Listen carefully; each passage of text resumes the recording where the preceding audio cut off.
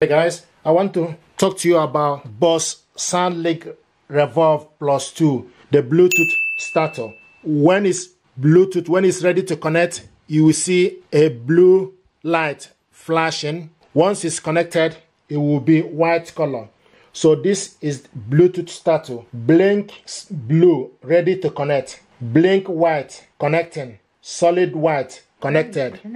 So you can see it's telling us ready to connect. Now, if you go to your mobile phone and switch the Bluetooth on, then it will ask you to connect the speakers. Connect it. Select done. Connected to Vincent's A51. And it's connected.